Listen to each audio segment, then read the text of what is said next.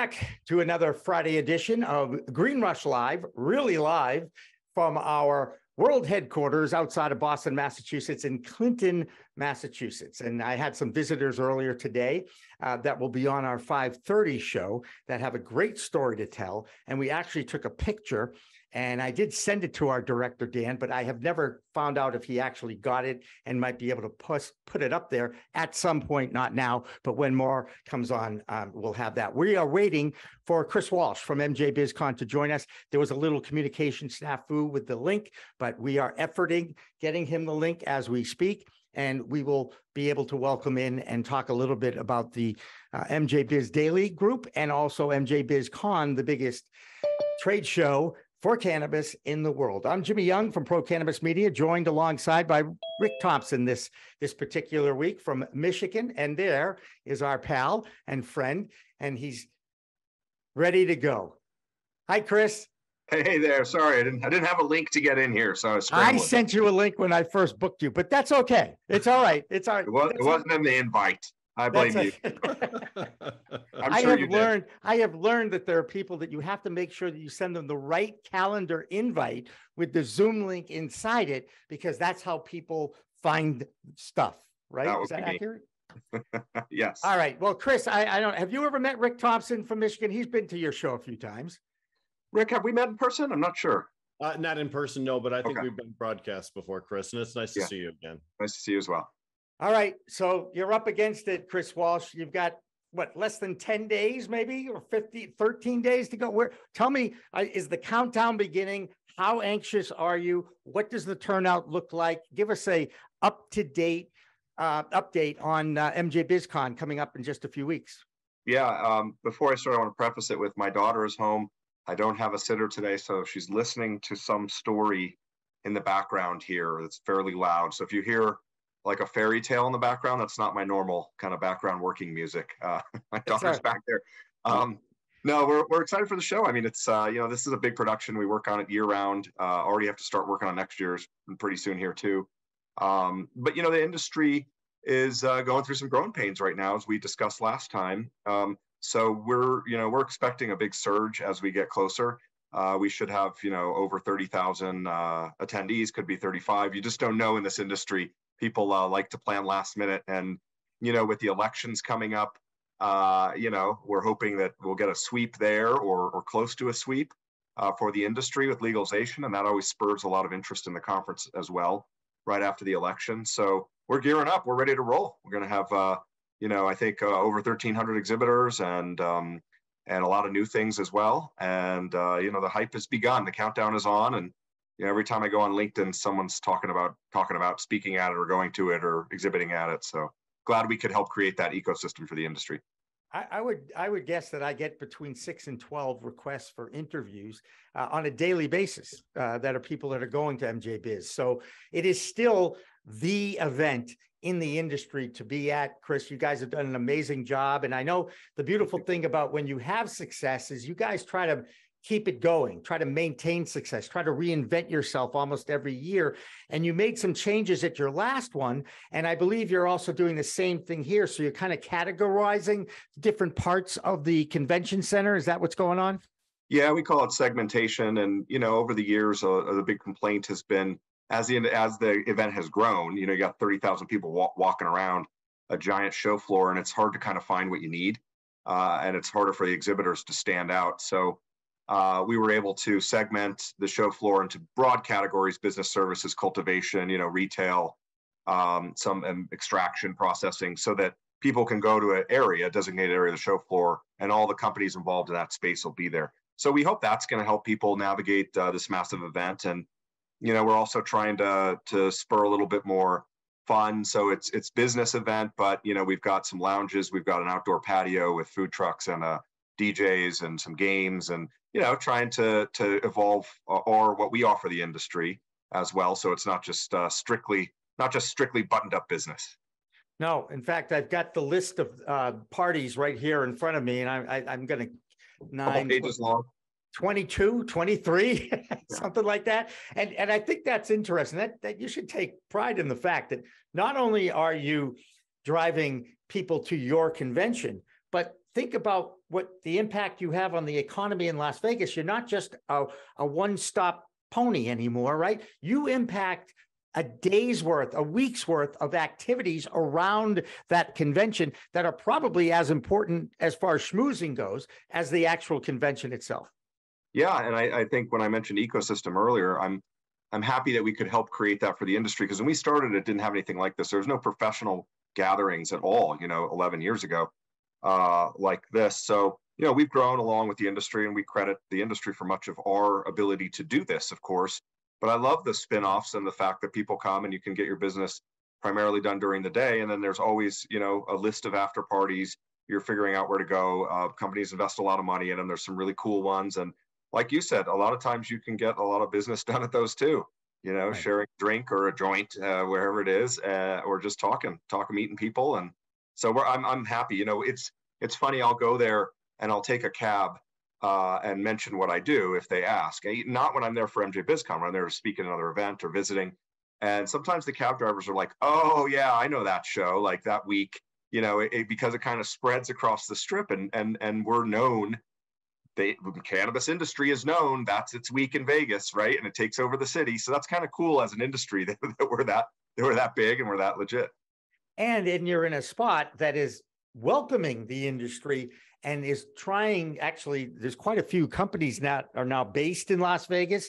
They're opening up, they've already approved social clubs, even though they won't be open and ready and legal for this particular show. But it's a nice place to be when you're doing this kind of thing. It's an adult playground, Chris. Of course it's fun. Of course the weed industry's event is there. No, when we first moved to Vegas and decided to anchor our event there was some pushback, and people said it was just medical then, right? And it wasn't a very good program. I don't even think it was very regulated. It was just kind of messy. But we just kind of tried to play the long game and felt like as a convention destination, Vegas is good. Some people hate Vegas, right? But a lot of people like it. I think it fits with the spirit of this industry. And it's proved to be a great strategic move for us because, consumption lounges, right? You just mentioned, those haven't really been a thing anywhere in the country. They haven't been done well or done right.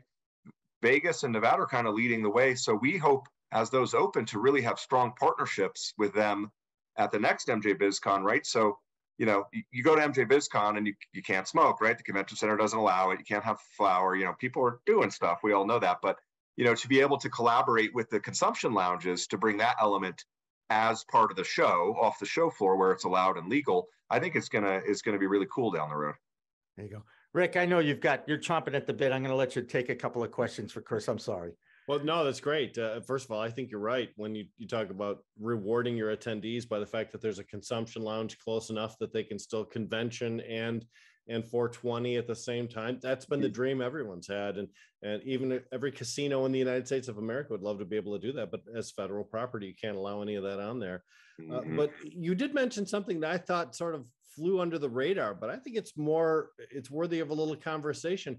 You're going to cluster similar companies together in different regions of the convention. Now, typically, we like to put other people between competitors so that they're not right next to each other. How has the reception been amongst your vendors to this new development?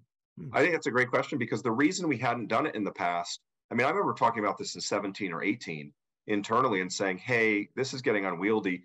The exhibitors pushed back pretty hard for the reasons you just said. They said, I don't want to be next to my competitor, or I don't want to be lumped in one area. I do 5 things and I have to pick one, and then I won't be seen over here. But the reality of the situation is, and this is common in every other industry for large trade shows, what we're doing, it's very common. You go to CES, they have it down to a science for the Consumer Electronics Show. The reception has been kind of a slow warm up, and we'll see how it goes. Some are really eager for it, but the whole thing is, if the attendees can't find you, what good is it to be there? So if you're next to a competitor, good, game on. Like, you're going to be having your A1 sales pitch and you're going to be in another area. But if you're looking at it from the attendee perspective, who you're ultimately trying to get as an exhibitor, this is huge.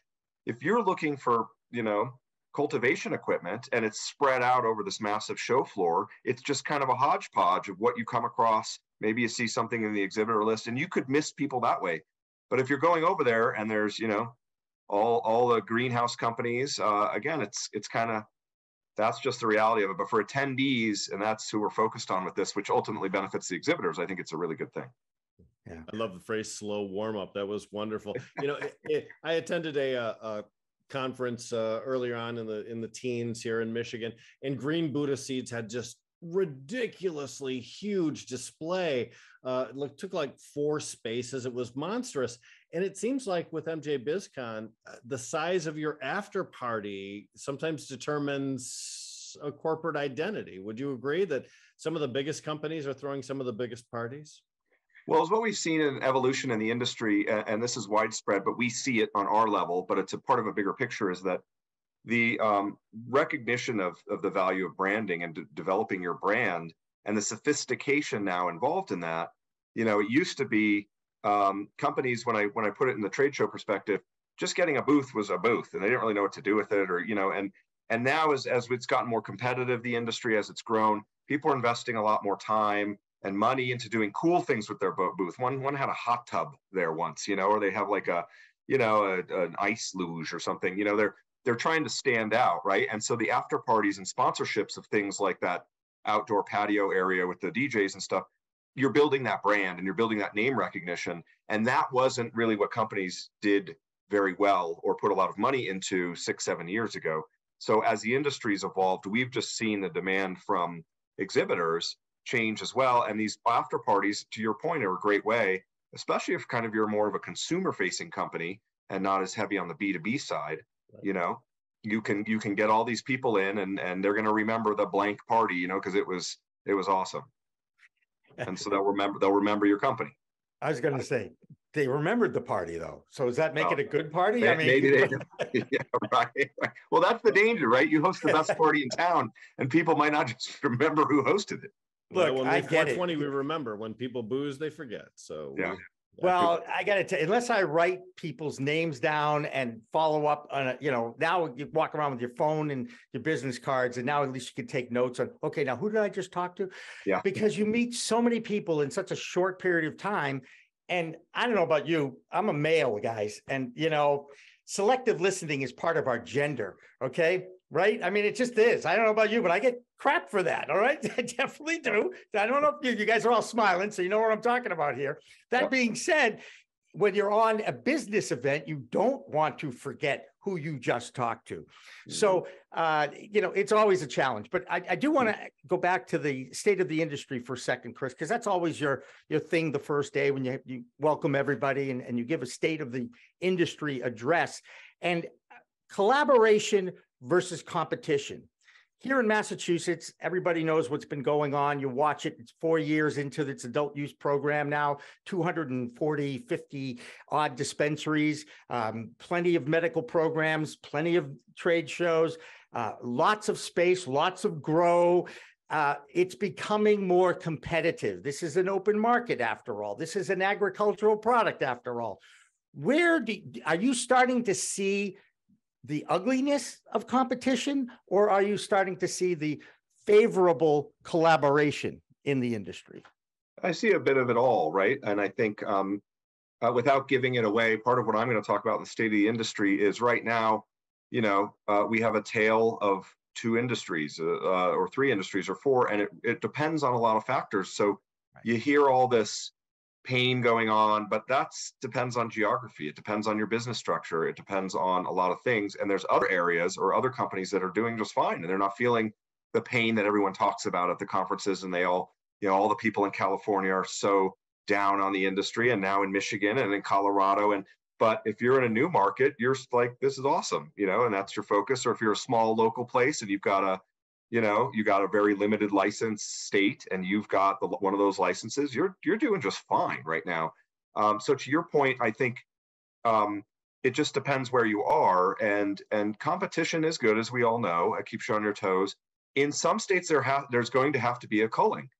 They're just going to have, and these ones with wide open licenses where it's very easy to get in, you know, that's what survival of the fittest is, and it's going to be painful.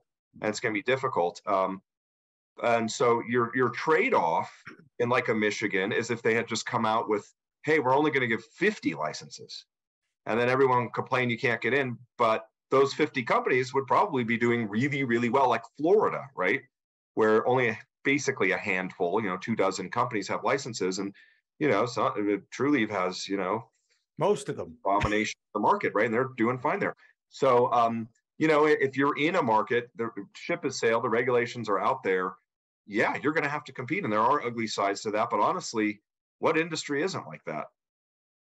Especially in a open market society and capitalism and all that. That's the idea. You're letting the market dictate the size of it, but there's always going to be challenges and growth. And if anybody's ever started a company, I don't care in what industry, there's a ton of challenges with startups. All right. Yeah. Interesting news item that broke today. And, we like to do a news show that follows this live show every week on Friday at 6 o'clock. And this broke today, so it's not part of our news. So I've incorporated it into our live discussion here. And it has to do with the acquisition by Sean Diddy Combs of a $185 million deal for Cresco Labs and Columbia Care for 12 locations in Massachusetts, New York, and Illinois.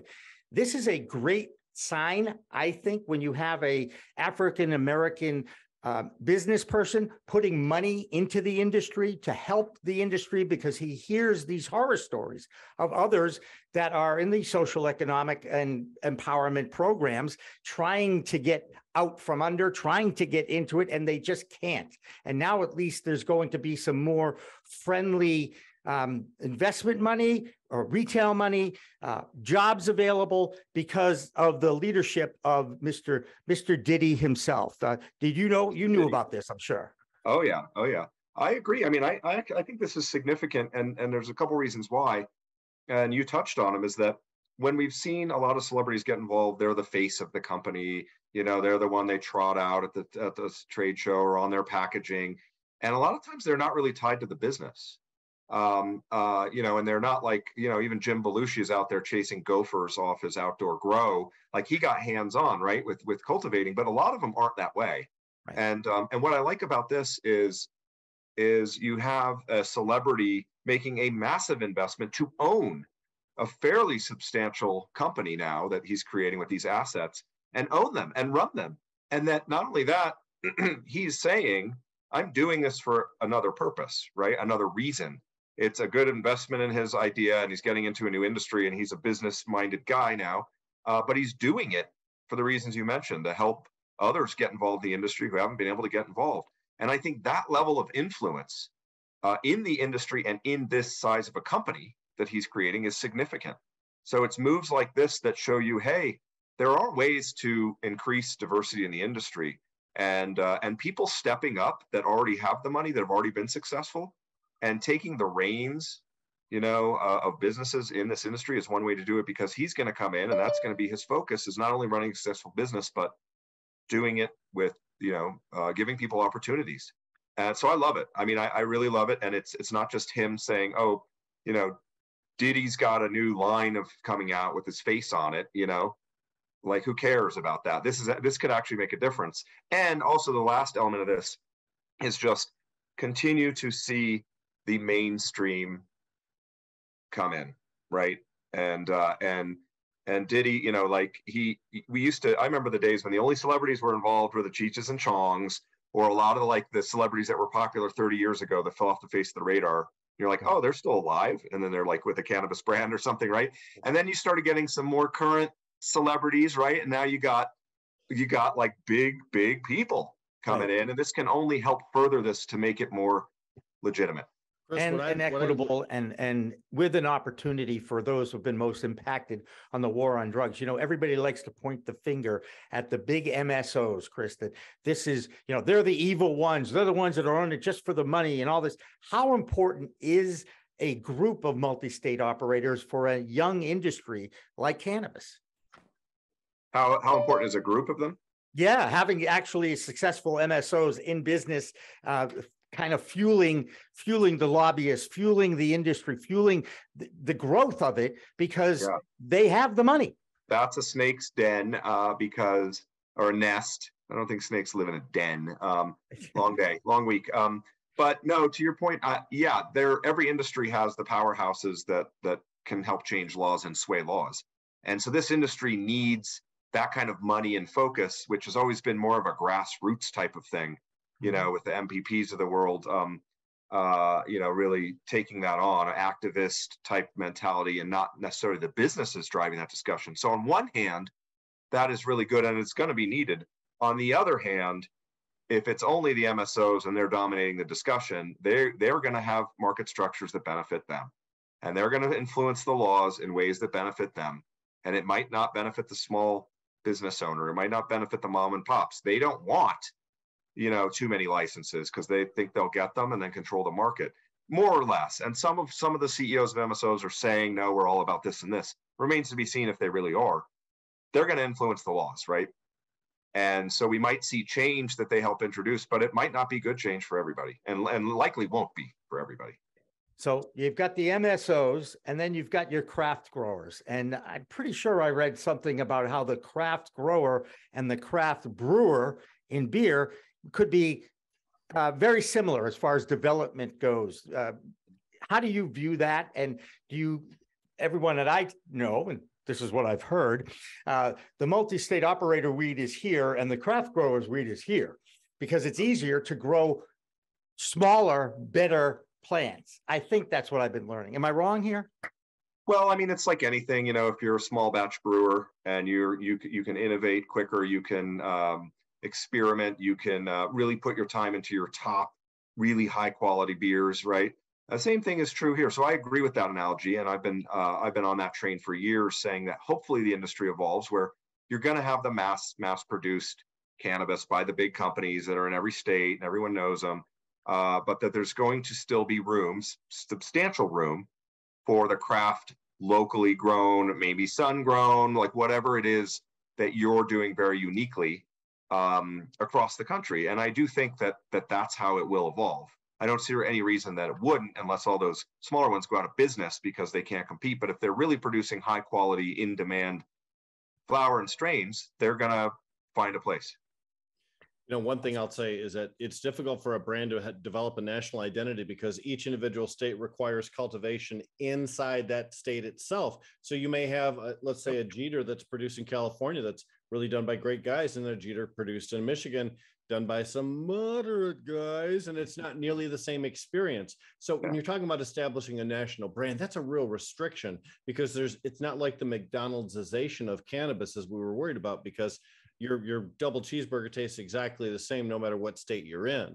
The one thing I'll say also, you've got to, as far as the Diddy story goes, oftentimes we've seen African Americans do collaborations with existing companies. We've also seen Al Harrington and Megatron form their own companies and jump off in that direction. But for Diddy to buy his way into the market at the $185 million level, that's what I think really sets this particular acquisition apart from any other experiment or any other successful venture that's been launched by an African American. Chris, can you recall anything else of this magnitude that would have this kind of social ramification? No, you bring up a great point. That is how it's unique. And the sheer size and scale of it too. Not only the acquiring into the industry versus kind of starting from the ground up. No, I haven't seen that.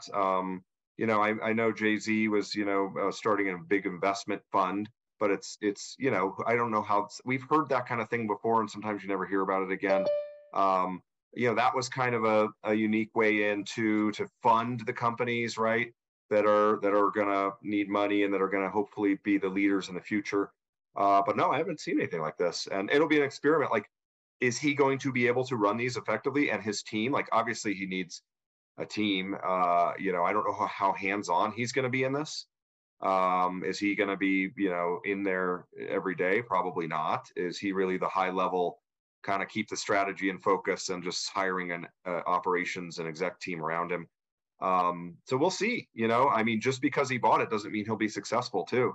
And so we all need to, hopefully he can figure this out, because it would be a real shame if he buys it and he's not successful. Well, right. The one thing is that because of his declarations right at the onset of this purchase about social equity, he'll be under the microscope as far as the composition of his leadership team and his stores as well too.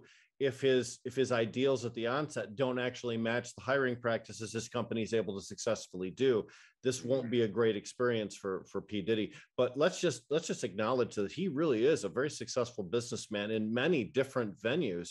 Yep. So it's a great addition to the industry as far as I'm concerned, because here's someone with a pre-existing success pattern who's really getting in a big way. Absolutely. Totally agree with that. I'd be remiss if I didn't get one more comment about the President of the United States actually mentioned the word, well, he used marijuana, but he recognized that the laws were wrong, the descheduling is screwed up. And while we can get into the whether or not he pardoned 6,500 names or people, because we don't know. I'm still waiting to talk to somebody who did get pardoned in that 6,500 list, okay?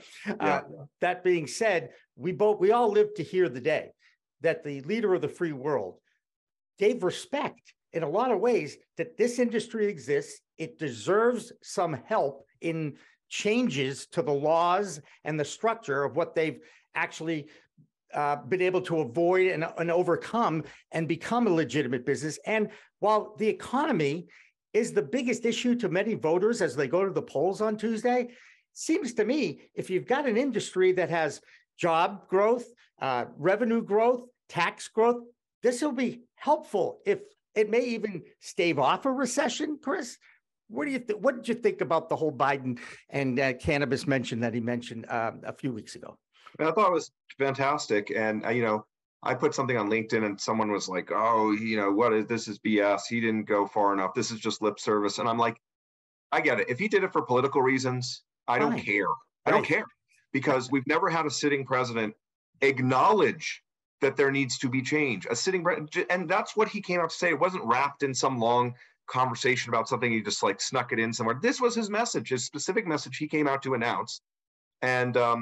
And so regardless of if it's 6,000, if it mattered, like whatever, he's addressing it. He's putting in he's laying the groundwork for future change, whether it comes from him or not.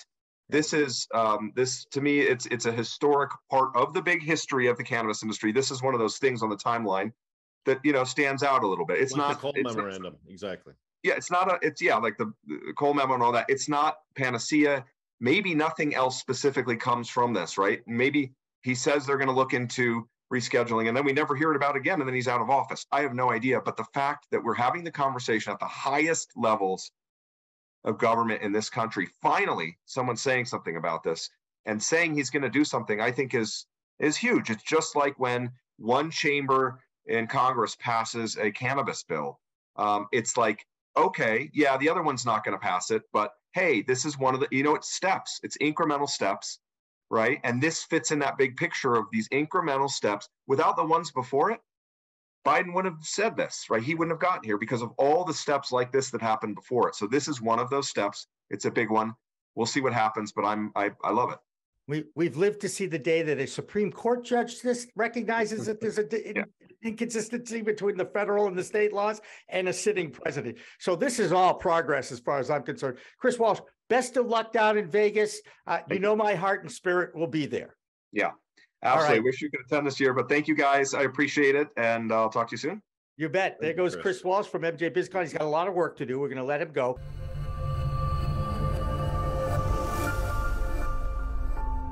As a broker, we have access to many, many cannabis carriers. So I will go in with 2 or 3 quotes for people.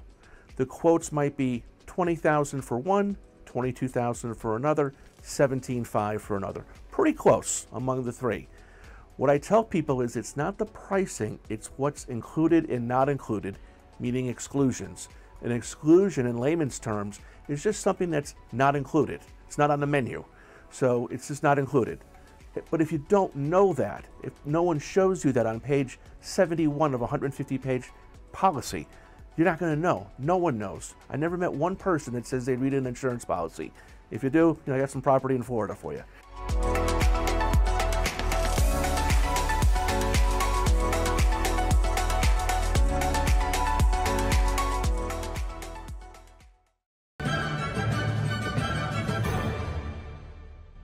Weed Talk and In the Weeds are two productions of Pro Cannabis Media supported by Revolutionary Clinics, one of the top medical cannabis dispensaries in the Massachusetts area, now with 3 locations in Greater Boston, 2 in Cambridge and 1 on Broadway in Somerville. Rev Clinics has a patient-first mission. They will customize your needs as a medical patient with the proper titration and combination of strains, flavors, and products. Rev Clinics, where the patient comes first.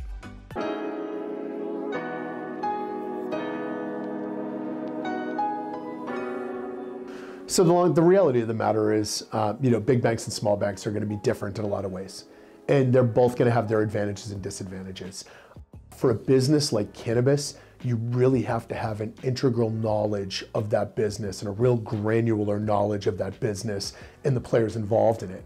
And that's why if you look at the banks that are successful to play in this space in Massachusetts, they are smaller banks that are very heavy, intensified personal touch, human communication, where you don't get a lot of that with the bigger banks.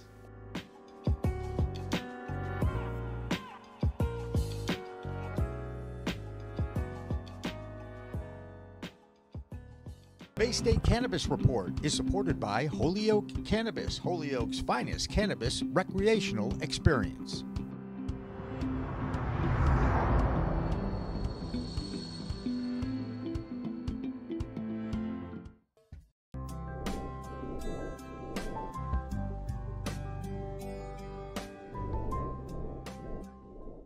Pro Cannabis Media programming is available live and on demand on our Facebook page at Pro Canna Media, on Instagram at Pro Cannabis Media, on LinkedIn also at Pro Cannabis Media, on YouTube and YouTube Live on Pro Cannabis Media, Twitter at Pro Canna Media, and on twitch.tv/Pro Cannabis Media. So like, share, and subscribe to all of our content, newsletters, and shows live or on demand. We are Pro Cannabis Media.